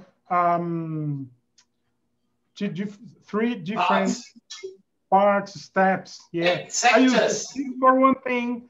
Yes, I use the middle for another thing, and the whole thing for, you know, for a big brush stroke. So we can do something like this with the same brush stroke, but mixing 2, 3 different colors in the same brush stroke like this, you know. And that's another way to use a big brush like that that holds lots of water. And impossible, it's not impossible, but it's harder to do with the novel ones, with this kind of hair. Like this. See?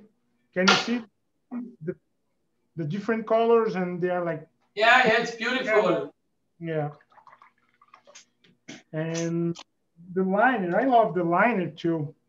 I have this liner here. Do you call as a product line in a production liner or? This is a rigger. For me, this is a rigger, right? Yeah, it's a rigger. So in German, it's a Schlepper. Schlepper. I love to use the rigger to do anything, to do brushes, trees, and you know, all kind of, you know, leaves and vegetation. Yeah, there we go. Perfect. So things like that with using speed on the brush stroke, and you have like a lighted brush stroke, like it's very. We get some light on the brush stroke. It's very important. So different kind of brush, different use, and I put all together in the landscape. That's my style. And well, as I said, you are the painter. I am only the brush maker, buddy. Yes, I'm a painter. You're a brush maker, and you put the things together, and there you go. That's how it is. How it should be. Let me get here again. We are almost the time to finish our meeting. Let's see if you have some questions from the people. What do you think? There we go, my background. And Érica, você tem alguma pergunta do chat? Que alguém quer compartilhar alguma coisa? Quer compartilhar mais alguma coisa? Olha, eu acho que o Hermann mostrou muita coisa, mostrou variotipe, que são as fibras misturadas de 2 tipos de fibras, mostrou trincha, Foi muito legal a parte da produção. A impressão que eu tenho é que cada vez que eu vejo uma explicação dessa, eu aprendo mais um pouco. Porque é muita informação e muita coisa interessante. Eu acho que foi um bom começo. Ótimo. Eu adorei. Não estou vendo pergunta. Vamos ver se alguém tiver alguma pergunta. Pode fazer no chat. Alguma pergunta pro Hermann. Hermann, people are like asking you stuff here and send you like greetings, send you like a big hug from Brazil. People are like saying that here in the chat, right? Thank you. Well, I hope it was not too boring to report you from our little brush material, brush making world here. And thank you for taking the time, and thank you for being interested in what we are doing and for your support. It was really a pleasure to do this. This is my first experience in something like that, and I hope, well, my team and myself gave you a good picture from our DaVinci Artist Brush Factory here in Nuremberg. Yeah, for sure. People here are very excited. Thank you a lot. And do you wanna show your crew? Tabia, how are you? Tabia is holding the cell phone, and your Tabia will come around, so you see her, and you have her together, and I was having also my son Tobias in the team, who helped with the tone. So we were the three of us to try to give you a nice view of our factory here in Germany. Very nice. Thank you, Tabia. Thank you. What's your name again? Your assistant, your son? Tobias. Thank you very much for you to support, to do that beautiful ride through the factory. It was amazing. People are loving, and we thank you very much. We are here in Brazil, like using the product, testing the product for sure. We will give you like a feedback in the future. That's an important beginning for us too as a watercolorist, and we all thank you for to trust in the artists, to be together with the artists, listen to the artists. That's the most important to do exactly what they need. So we learned a lot in this kind of visit. I learned a lot my first time in a brush factory. And we are all congratulations to all the factory, to all the company, Hermann. I thank you very much, and I look forward to meet you personally, all of you, and thank you very much again. Huh? Yes, and we say obrigado, a voi, and a tutti, or io non. I do not speak your language, but at least I can say obrigado, and best regards, and bom dia to Brazil. Bye-bye. Yes. Bye. Thank you very much. Bye-bye. Hello. Obrigada. Thank you. Vielen Dank. Dankeschön. Wiedersehen. Alles good, right? Yeah. Yes. Bye-bye. Bye-bye. Muito bom. Legal, Érica. Então, vamos finalizando aqui, gente. Para as 11. Eu agradeço você também, Érica, por ter conduzido a gente nessa viagem. Você como a responsável pela DaVinci aqui. Deixa eu colocar aqui o spotlight. Deixa eu mudar aqui. É bastante informação, né, Ari? Tem hora que é difícil escrever tudo, porque é bem rápido tudo que foi falado, mas no site da DaVinci também, como ele falou no canal do YouTube da DaVinci, vocês conseguem ver mais vídeos sobre a fábrica. Não é só essa oportunidade. Então, utilizem o canal do YouTube da DaVinci. Procura lá, DaVinci Brushes, DaVinci Defect Brushes. E aí vocês encontram o canal do YouTube, vocês vão conseguir ver vídeos de pincéis sendo feitos por máquinas. Por exemplo, nós priorizamos mostrar os pincéis manuais, né, sendo feitos manualmente. Mas alguns pincéis podem ser feitos por máquinas, como a linha Júnior. Então, no canal do YouTube vocês vão ver muito mais coisa. Sim, Érica. O mais interessante é como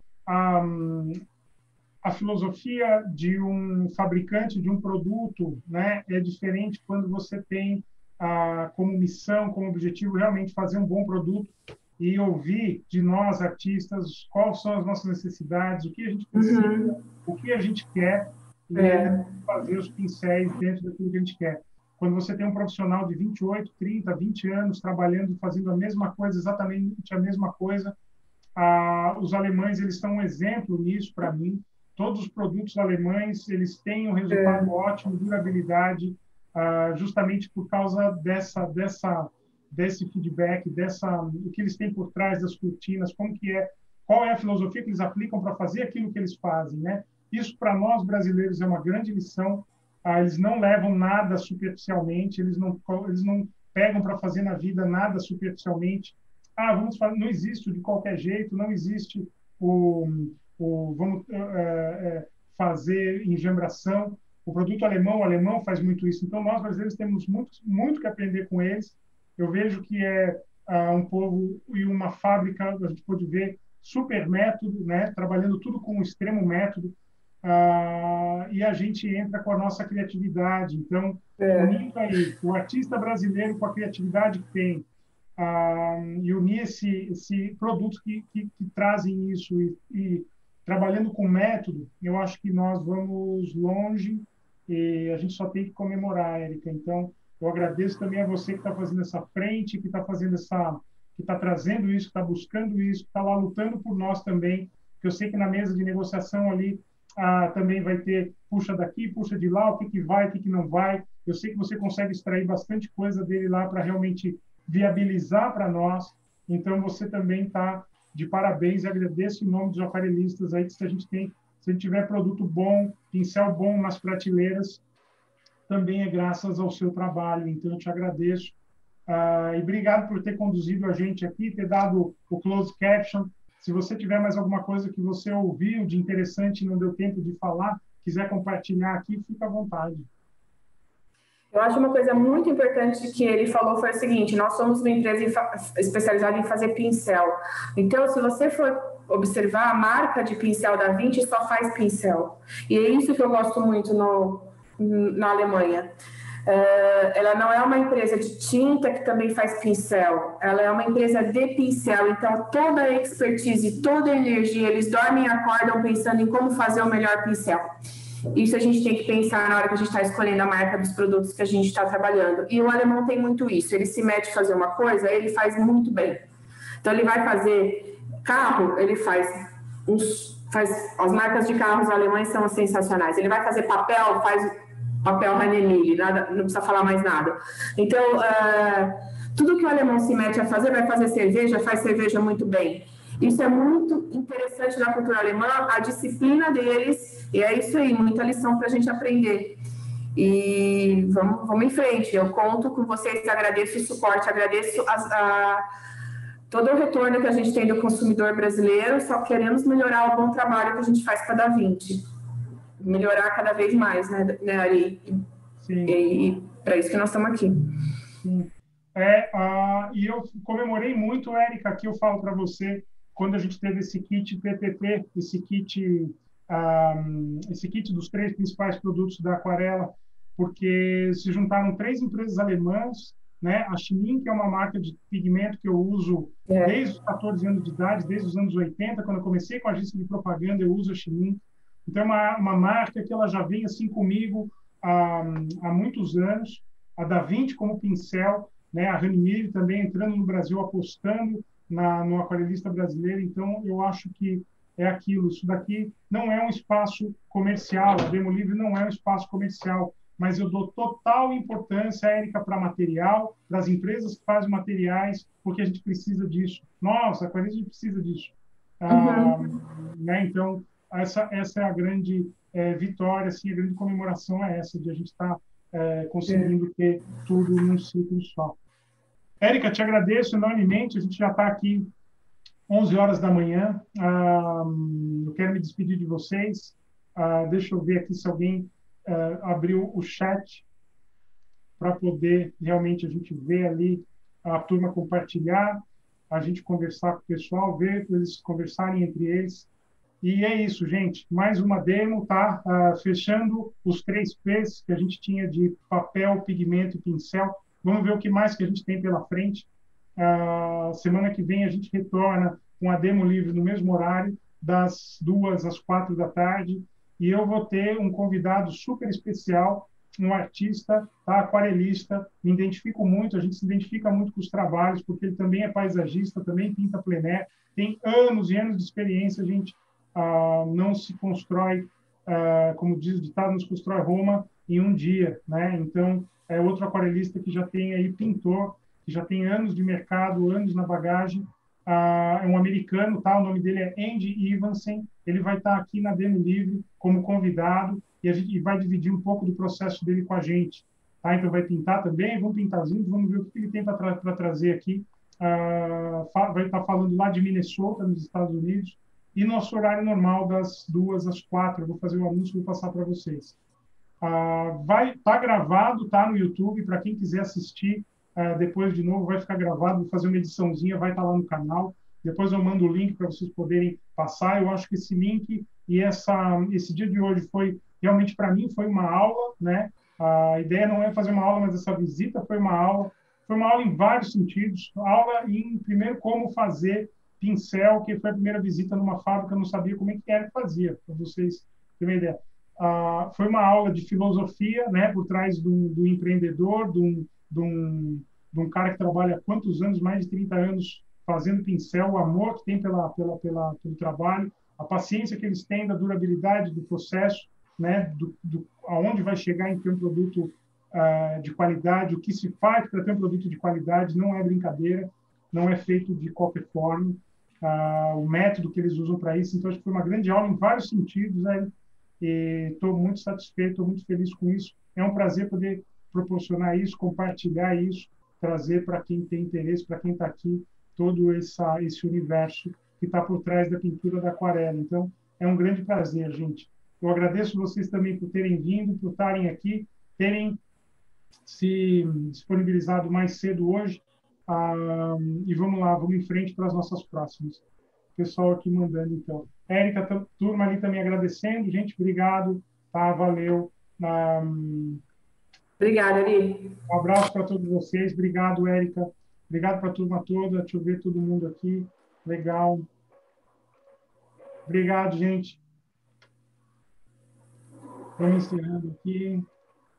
Um abraço para vocês. Tchau. Valeu. Valeu, gente. Obrigado. Um abração. Tá, boa semana para todos. Próxima terça a gente se vê. Então, com o convidado aqui, um aquarelista americano, tem um excelente trabalho. Andy Evans vai estar aqui com a gente na demo. Um abraço, gente.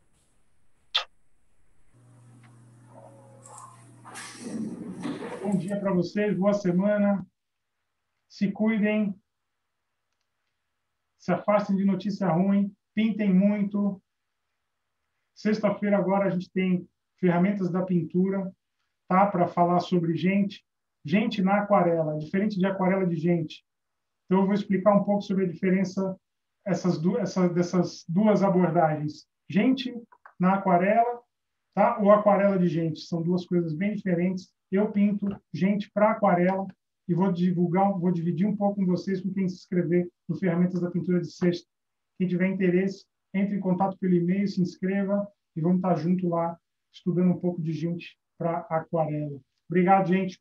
Até semana que vem. Vamos encerrando aqui. Um abraço em todos. Obrigado pela presença. Tchau, tchau.